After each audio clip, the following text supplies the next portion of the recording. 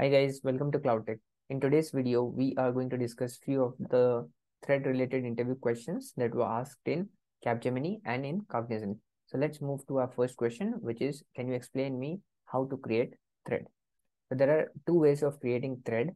One is by extending a thread class, and other way is by implementing a runnable interface. Let's look at both of them. At line number 4, I created a myThread class which extends a thread class. When you do this, you have to override a method which is public void run. The signature has to be exactly same. And whatever logic you write within this run method is the logic for your thread. So this is the first way of creating a thread. The second way is by implementing the runnable interface. So here we implement an interface which is runnable. It has one method which is public abstract void run, and then you have to override this method in your class. So let's see, we just overrode this method at line number 12, public void run, and we wrote the logic for this thread, which is just printing thread is running. So this way we can create thread either by extending thread class or by implementing runnable interface. Let's look at the example of main method. When we create a thread, we have to start it. So we do myThread thread1 equal to new myThread, and then we start a thread. In case of runnable, there is one extra step where we first create instance of runnable. So you can see runnable equal to new myRunnable. Then we create a thread and pass runnable to a thread, and then we do thread.start. So in case of extending a thread, we directly do thread.start. But in case of runnable, we create runnable, then we create thread, and then we do start. So these are the two ways of creating thread. Let's move to our next question, which is what are the different states of the thread. So there are various states of thread, but we are going to look at three prominent steps. So I'll run this program and show you what are the states. So here you can see new, runnable, and terminated. Okay. So when we create a thread and we haven't started my thread yet, at that stage, the thread is in new state. So here you can see when I print the state after creating a thread, it is in new state.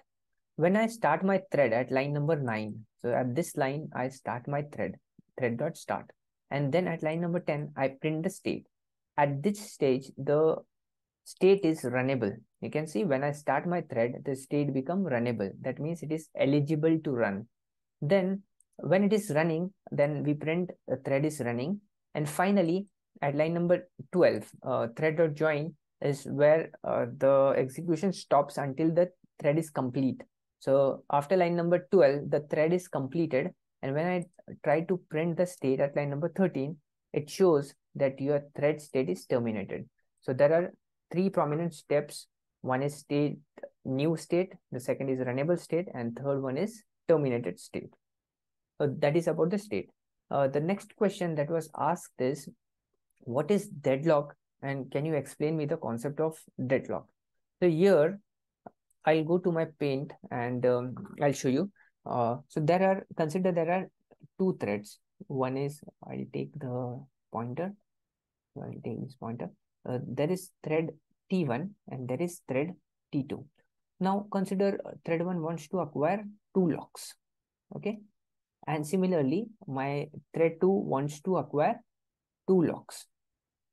And what are these 2 locks? These 2 locks are lock 1 and lock 2. T1, consider T1 already acquired lock 1 and T2 already acquired lock 2.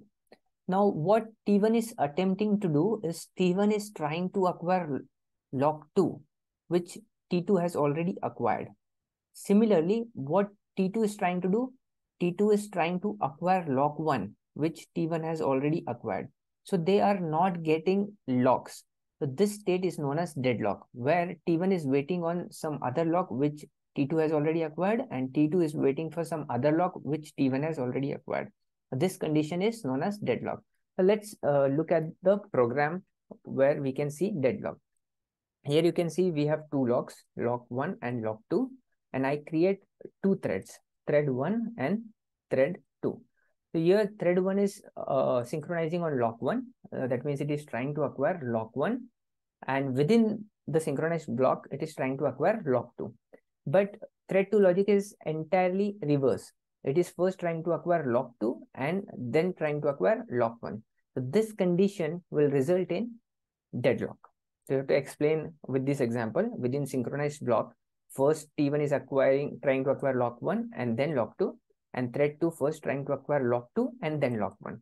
So if you explain this example to the interviewer, then interviewer will understand the concept of deadlock. Now, the final question is, can you explain me what is synchronized and why it is used? So you have to take an example of bank account where there are two methods. One is deposit and one is withdrawal. So you have to tell interviewer that while depositing, no one should be withdrawing from the same account, and while withdrawing, no one should be depositing in the same account. Then how do we ensure that only one method is executed by thread at a time? Then we have to add a synchronized method. When you add synchronized method to both the when you add synchronized keyword to both the methods, that ensures when withdraw method is getting executed, then deposit is not getting executed. Similarly, when deposit is getting executed, then withdraw is not getting executed. So only one method can be executed at a time. So that's it for this video. Thank you guys for watching.